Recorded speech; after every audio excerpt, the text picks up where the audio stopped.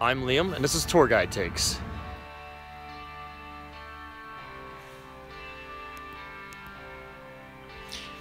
Today we visit the National Gallery of Art in the National Mall in Washington, D.C., starting off with the East Building, designed by famed architect I.M. Pei. But unfortunately, the East Building is undergoing some major renovation right now, so most of the artwork is not on exhibit. Although this would typically be our more modern art stuff, kind of like Andy Warhol, for instance. So for now, just see it as an opportunity to admire the wonderful architecture from I.M. Pei's distinct style of not having any right angles across the building.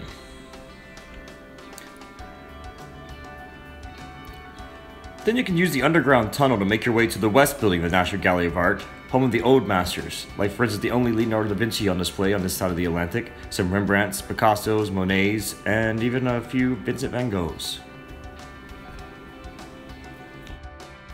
Now I'm not going to take you through the whole museum and show you all the art, that'd just be ridiculous. First of all, it would take hours, and second of all, well, that's a little bit of plagiarism, I guess? You need to go in and check out the art, in other words. That's all about you.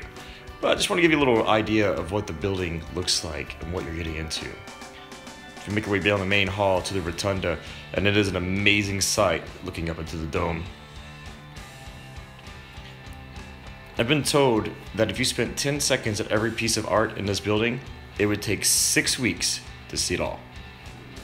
So you might want to pick up a highlights map and pick out the things you really want to see.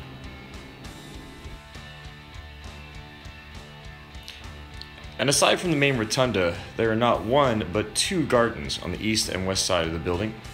And they actually have some seating out here. You can sit and hang out and just relax and enjoy the beautiful room.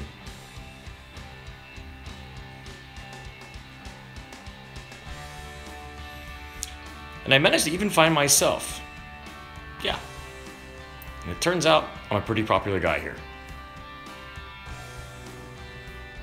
And just outside the west side of the West Building of the National Gallery of Art is their sculpture garden.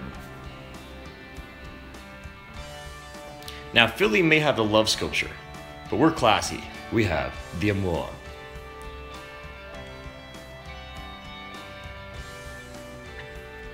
Not to mention this rounded corner square thing. Yeah? I don't know, check the description. Okay. So I stand corrected. It's a steel rounded corner square thing. And then there's this guy. Little trippy effect going on here. The house looks like it's rotating or sticking with you. I'm not sure what's going on here.